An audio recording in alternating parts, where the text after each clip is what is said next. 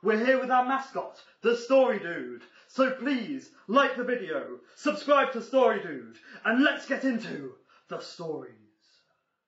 A guy I am seeing insists suddenly on coming to my place on his birthday when we had plans to go out. We are dating for about 4 weeks or so. I am 21F and he is 25M. Things are going well, he is sweet, funny and affectionate. But he tries too hard. Every time we go out he pays for everything. He cancels his plans with his mates to see me instead. He tells me how beautiful and hot I am like 10 times a day. He is not a creep and I do get good vibes from him. For his birthday in a week we were supposed to go out and celebrate it. He even recommended a restaurant that he really likes. So we planned to go there. Out of blue he called me saying he would rather come to mine for his b-day. I tried to be playful and be like, oh no, it's no fun to be inside. He kept pushing until I said we will see. He said he wanted to have it eventually. I had told him that I want to things slow like a week ago and now this happens. I don't feel comfortable with him pushing for it when I am not ready, and the more he compliments me the more it freaks me out. He is a good guy and I know that. My question is to how to tell him that I would rather spend the b-day out and not have him over? Thanks. Edit 1. Please check out my most recent post where I uploaded out chats. Edit 2. Thanks so much for all the kind comments and not being judgmental. Edit 3. I am so thankful for all of you.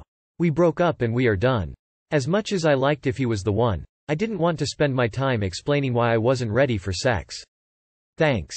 You'd better tell him point blank that he isn't getting it for his birthday, because he clearly expects that is happening. He's showing some controlling tendencies and a slight red flag location flag situation, I'm afraid. It may be seen as cute he's ringing you a lot, but I imagine the moment you ignore or say back off he will show his true colors. Definitely a situation to watch. I'm sorry and hope I'm wrong. Take care and be your own person.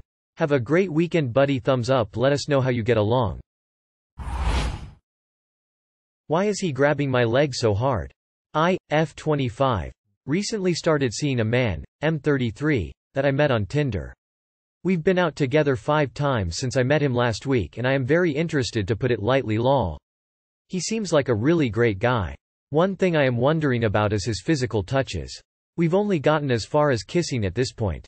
I am intentionally going at a very slow pace because I'm at a point in my life where I'm interested in something more serious relationship-wise. With that being said, I can tell that he is super into physical touch and PDA, like holding hands, hugging. Even on our first date he kissed me in the bar we were at. I should add that these are all welcome touches that I enjoy. One thing I keep wondering about is the way he grabs my leg. He likes to have his hand on my thigh under the table, which I like too because it makes me feel close to him in a way that's just between the two of us. Problem is he will grab it so hard that it becomes painful. It seems to be the more he drinks the harder his grip becomes. He knows that it is painful to some extent because I will casually try to get him to loosen his grip. I think maybe he's just trying to be playful, but last night he made some comment jokingly about how he felt like he was going to leave bruises. This morning I woke up and am genuinely in pain. Does anyone have an experience like this or know if there is some sort of underlying motivation or intention for his actions? Hey, that hurts, please stop. And if he doesn't stop, he's hurting you on purpose and you should leave. # to see if you will stand up for yourself. He's got 2 strikes. Tell him you don't like it and to stop.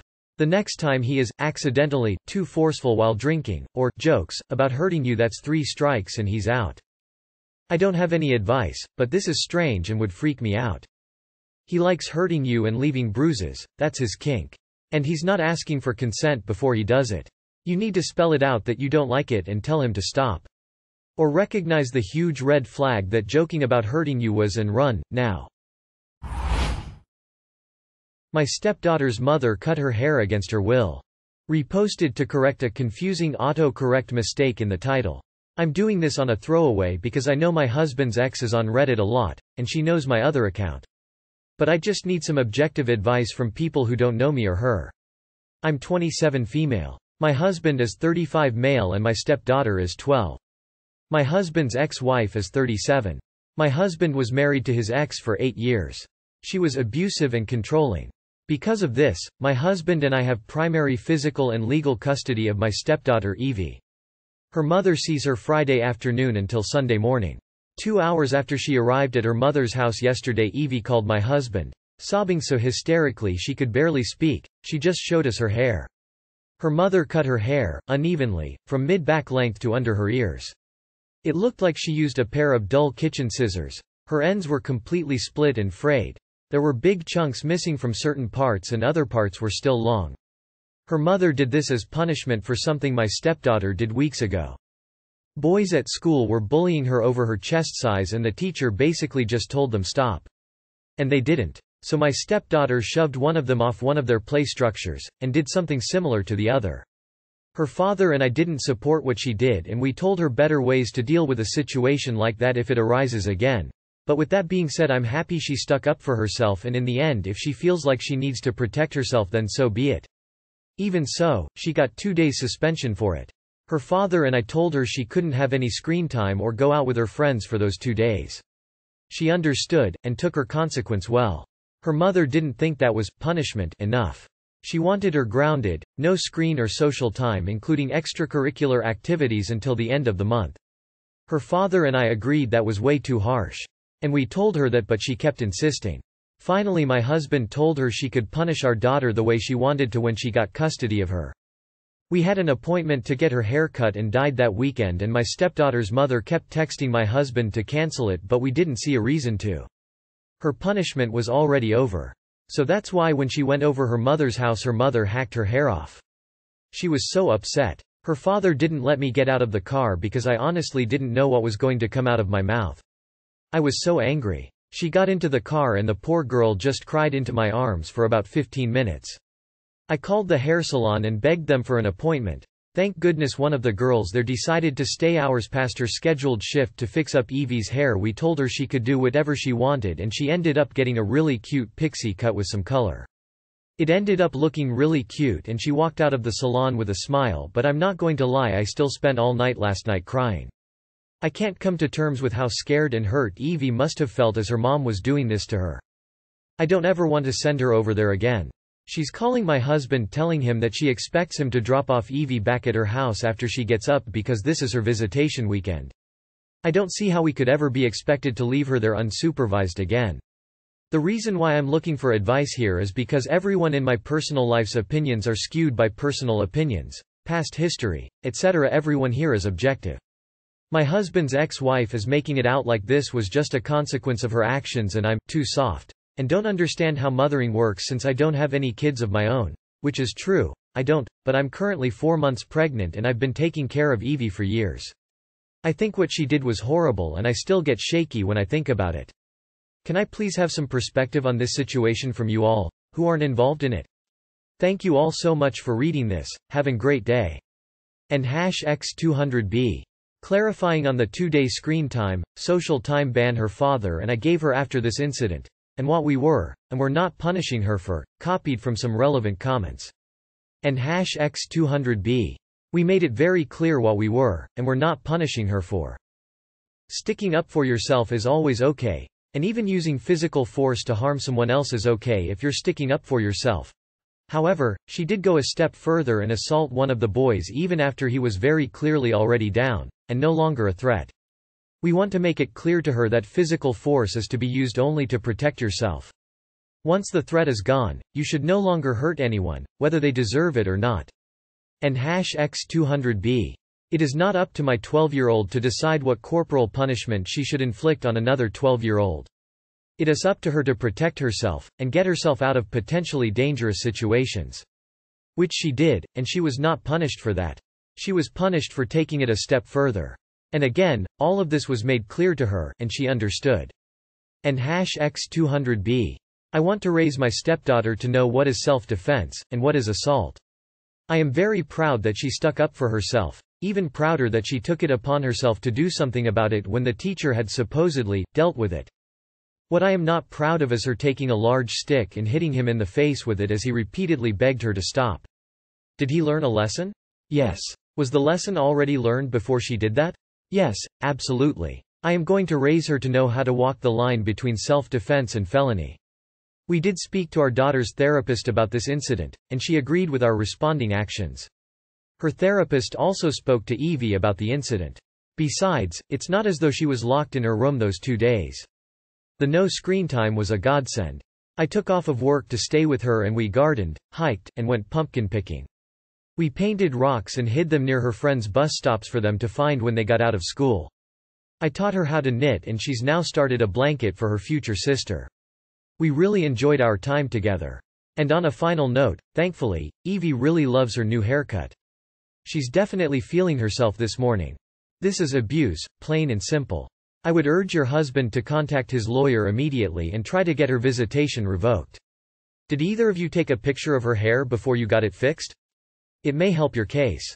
And at 12 years old, the judge may ask Evie's opinion of the situation and let her decide. You and your husband could go back to court and have the mother's visitation rights altered or revoked. I think Evie's mother posted at "Am I the asshole?" and got told out very much. Evie's mother is abusive. Extremely, and shouldn't be allowed to see her alone again. That should of course be up to Evie, but whatever Evie wants, she's old enough to know. Advocate for that until the very end. First of all, you're not too soft. Being uncomfortable with leaving the kid at that woman's place after what happened is normal. I'd say you look for legal advice. Since you have legal custody, nobody should be able to cut your child's hair without permission. My husband mentioned that his ex loved him the most in the world and I feel upset.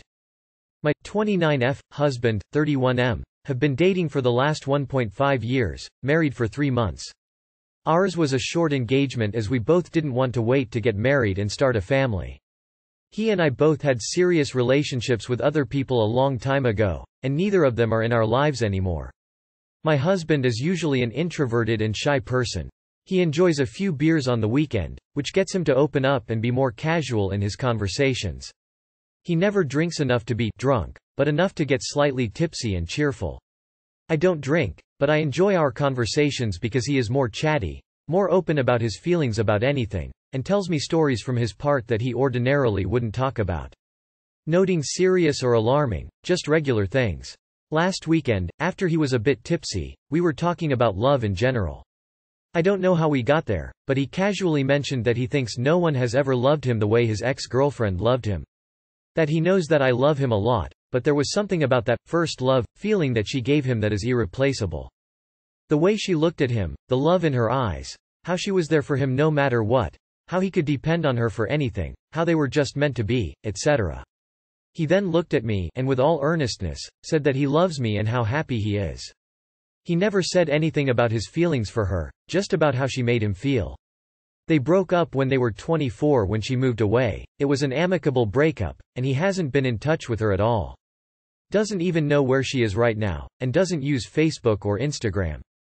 I understand that the feeling of first love is something very special. But I feel very awkward, and slightly hurt, to hear him say such things about his ex. I didn't see love in his eyes for her, but there was a lot of admiration for her character. A part of me just died, I think, when I heard him say that. I quickly excused myself to go to the bathroom to stop him from seeing how upset I was. He doesn't have a clue how upset it made me. To the folks of r/relationship_advice, is it common to have such feelings for your ex without it meaning anything? Is my being upset justified? I don't think this is super serious, but I'm still upset and haven't stopped thinking about it this whole week. Your being upset is justified. Your husband is not only an introvert, but he is also clueless. First love is a big event in your life, but marriage is bigger. I would let him know that it upset you so he won't say anything that's stupid again. You need to communicate to him exactly how it felt. I had his first love as well, but that love was nothing compared to the person I asked to marry me. He is clueless and you need to have an honest talk about your feelings. Don't keep it in, it will fester, then explode, or deep resentment will set in. Talk to him. Love is weird. The love he experienced with her doesn't have to be compared with the love you two have. Love isn't a finite thing. Also, he knows that you have had serious relationships too.